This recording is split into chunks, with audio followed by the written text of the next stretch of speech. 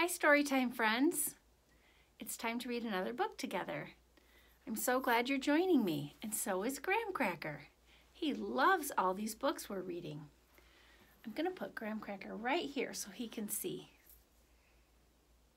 Today's book is called Stars Above Us. It's written by Geoffrey Norman.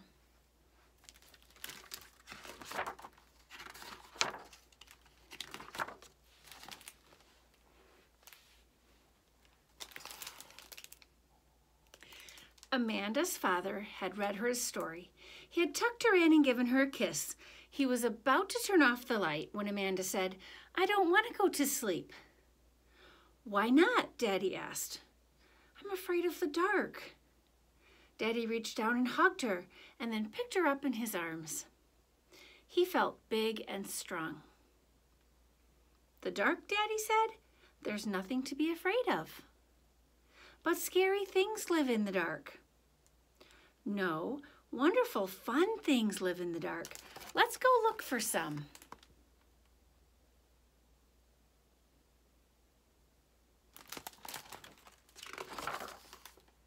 When they were outside, Daddy said, "Look all around you and tell me what you see." "Fireflies," said Amanda. There were lots of them, blinking in the air like tiny lanterns, off and on, glowing yellow spots in the dark. "Are they scary?" "No," said Amanda. "They're not scary, they're fun."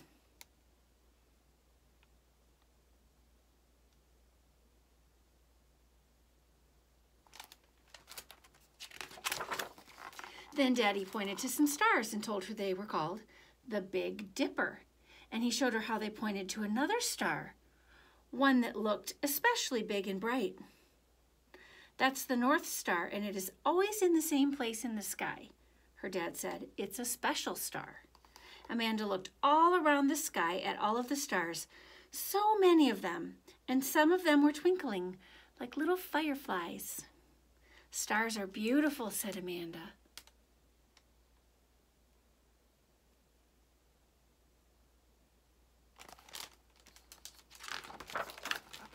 Amanda and Daddy watched the fireflies and the stars and listened to the crickets.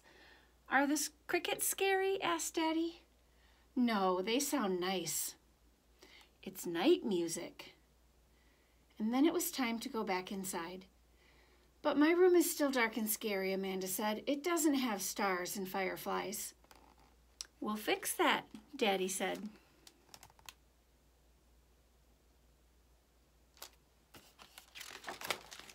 The next day, Daddy came home carrying a bag.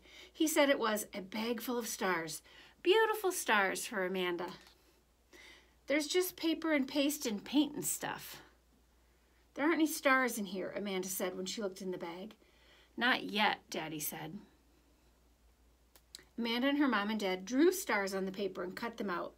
Soon there were lots of paper stars in the middle of the table. "Now let's paint them with this," Daddy said. "It was special paint that would glow in the dark," he explained. "Then we'll paste them on your ceiling," said Daddy.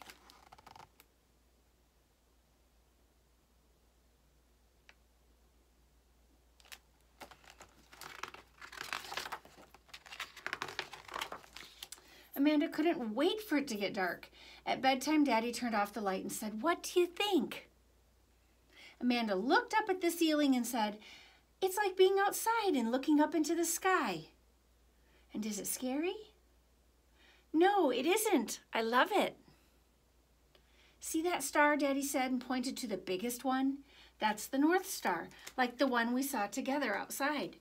You can see it from anywhere in the world, and when I'm away, you can look at it and think of me.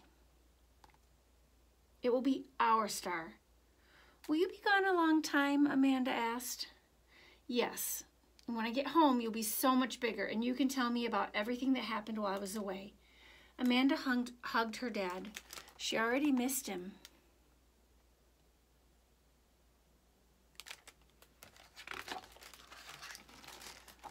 On the last day before he went away, Amanda's daddy said, "I have another surprise for you." "What is it?" "Close your eyes," he said. Amanda did, and when she opened them, her daddy was holding a puppy. "I love him, Amanda said. What's his name? I thought we'd call him Bear. That's another name for the Big Dipper, the stars I showed you.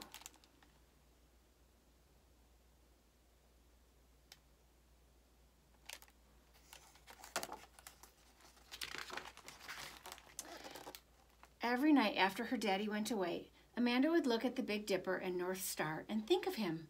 That's our star, Bear, she would say. Yours, mine, and Daddy's.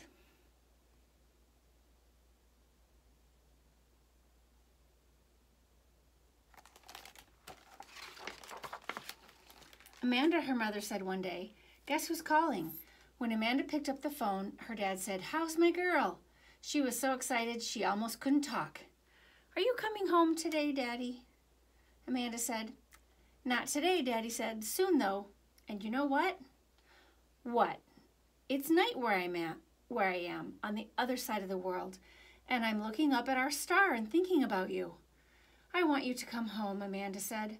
I will, soon, said Daddy, and I want you to do something for me. What? When you go to bed tonight, look up at our star and make a wish. Make a wish for me to come home soon. I will.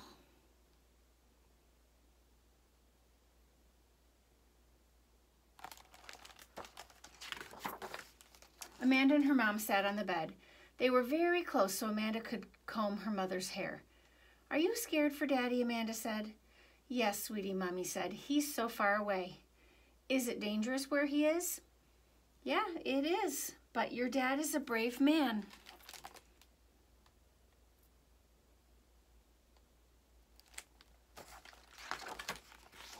One day when they were on a walk with Bear, Amanda's mom said, Daddy's going to be surprised when he sees how big Bear has gotten, and you too.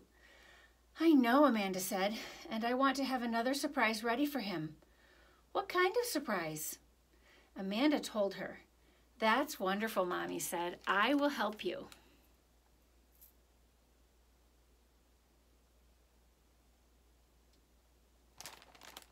You see how much bigger the puppy Bear has gotten? Wow. The day finally came. Amanda and her mother drove to the airport to meet her dad. She was so happy when she saw him with the other soldiers. Daddy hugged them both, and then he picked Amanda up and said, See, you must have wished on our star because here I am, home. I did wish, Amanda said, every night. And guess what? What? I have a surprise for you when we get home.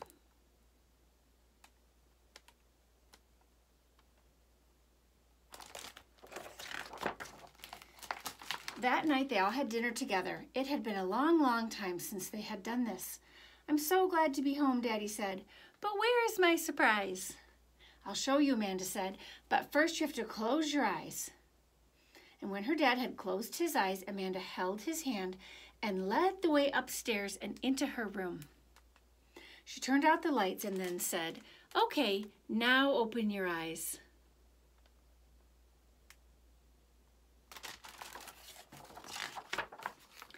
Her dad opened his eyes and saw that there were more stars on the ceiling, and a moon, and comets, too. Amanda and her mom had made them, and they had made fireflies, too. Out of yarn, they painted with the special paint. They hung them from the ceiling with pieces of thread. The room was full of glowing happy things, just like outside. It's beautiful, Daddy said. What a great surprise.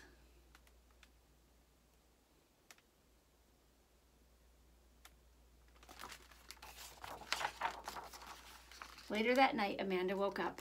It was still dark. The crickets were still singing, and the stars and the moon and the comets glowed on the ceiling.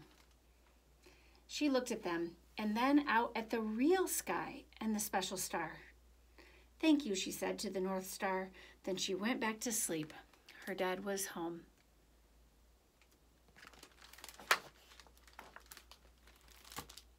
Sometimes one of our parents or grandparents or loved ones goes away for a little bit of time, and we miss them. Your parent might not go away in the military for a long time like Amanda, but even on a business trip or vacation. And when they come home, it's so great to see them. Special stars in your room Whether you just place them on your dresser or your nightstand, or you can hang them on your ceiling, are a fun way to think about remembering those that we love. If you want glow-in-the-dark stars, I won't send you paper and paint to make them, but I can send you some that are already made that are plastic. If you'd like some glow-in-the-dark stars, I'd love to send you some. So send me an email. My email is shalom@riverterrace.org, and your parents can find that.